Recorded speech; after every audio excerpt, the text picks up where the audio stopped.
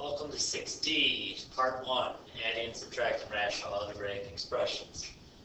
You're using the same concepts you did with adding and subtracting fractions like you did 5-6 years ago. Start off with a quick easy example of something you did in the past. 2/3 plus 5/18. You can't add these. They're not like bases yet, so you have to make them have like bases.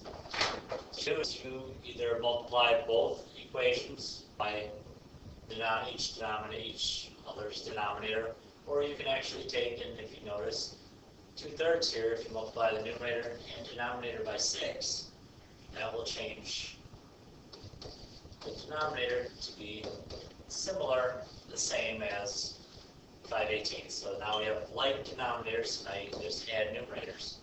17/18, and we're done.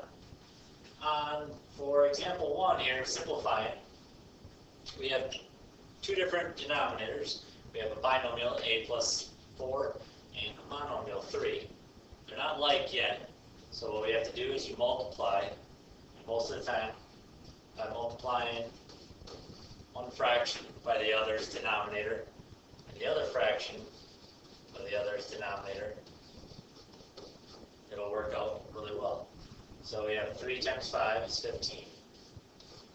We have 3 times a binomial, so that's 3 times a is 3a, plus 3 times 4 is 12. On the second fraction, we have 6 times, in parentheses, a plus 4, so we have to distribute that in. 6a squared plus 24a on the numerator. The denominator becomes 3a multiplied in, distribute. Now we have like denominators, so now we can look at our numerators and put them together. So put them together, we have 6a squared. I'm going to start with the biggest exponent first, plus 24a plus 15. That's all divided by 3a plus 12. Now sometimes you actually have to look at, can you simplify?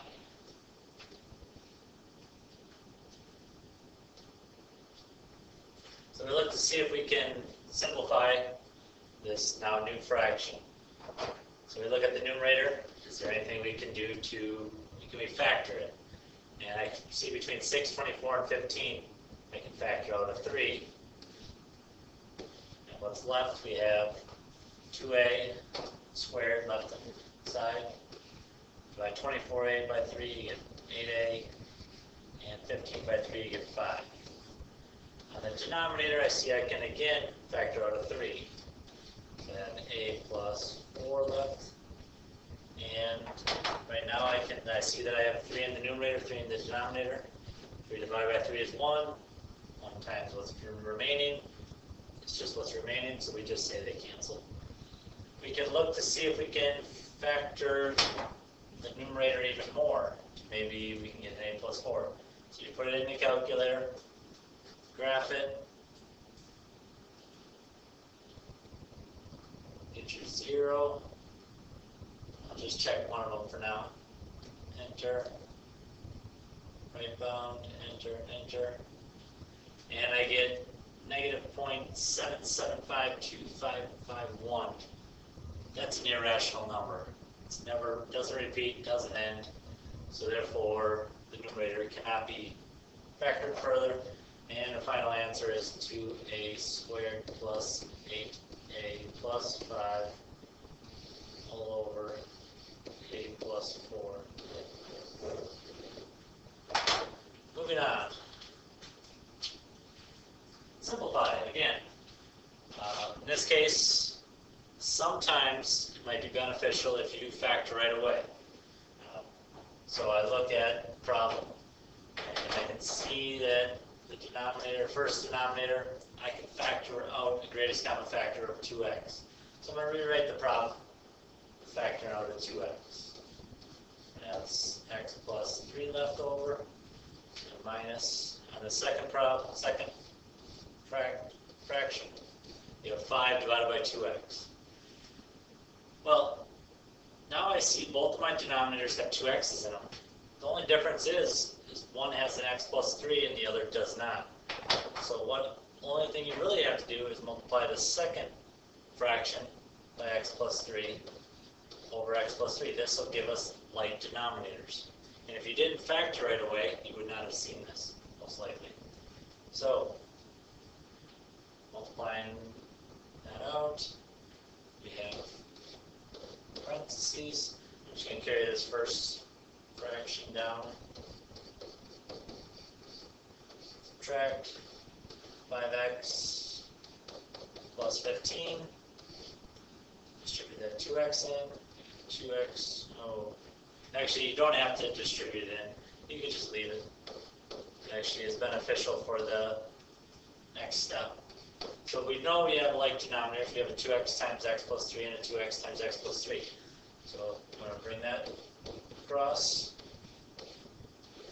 And in the numerator we have 5, subtracting all of this, 5x minus 15. So I have, if I distribute this negative in, I will have a negative 5x, and then 5 minus 15 is negative 10. I now want to see if I can factor the numerator, and I can see that I can take out a negative 5. But let's see, if you take a negative 5 out, you have x plus 2 left over. And the denominator, we have x plus 3. Nothing in the numerator and denominator are like terms that we can cancel out, so here's your final answer. For the third example, we need to, again, factor the numerators and denominators. In this case, only the denominators are factorable. So we look at the first factor, or first denominator of the first fraction. And you can put this into the calculator if you'd like and find the x-intercepts. But last unit we studied factoring, and this is a perfect square binomial. So we can factor the denominator into subtraction in between, so it's x minus 4 and x plus 4. Only works, perfect square binomials only work when there's a subtraction in between the binomials, or the terms. The second one, you can put that into the calculator if you'd like, which I did here. Put it into the calculator. There is a trick to this one. Both first and last term are perfect squares, but let's check if I put it in the graph. Let's go to the table. We'll see that at negative 4 is there 0, and it looked to be a double, so negative 4, so the factor is x plus 4. I'll write that twice because it's a double. Now, once we have everything factored, we look at our denominators, and they're very, very similar. The only thing that's different is I have an x plus 4, or one extra x plus 4 on the right fraction, and I have an x minus 4 on the left fraction. So I'm going to end up doing, multiplying the first fraction by another x plus 4 over x plus 4. And I'll multiply the right fraction by x minus 4. I want the denominators looking exactly the same. By doing this, it will get our denominators the same. So multiply it in. The numerators, always simplify the numerators. So x plus 4 plus 16. Denominators, I don't multiply those in. Leave those as factors. Plus, distribute this 3 in. 3x minus 12. Again, denominator,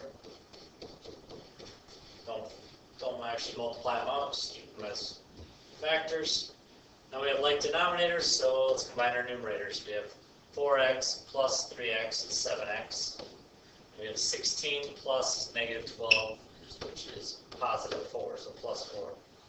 And the denominators, x plus 4. We have 2 of them, so you technically could do x plus 4 squared. And then times x minus 4. I look to see now again if I can simplify factor the numerator. 7x plus 4. I cannot, so that is done, finalized. Alright, so I wrote down all the steps for us. First, factor all the numerators and denominators if possible. Second, multiply to get like denominators. Third, add or subtract to get one fraction. Fourth, factor the numerator if possible. Fifth, simplify if possible. You do these 5 steps and you'll be on your way to success with 5D Part 1. Thank you.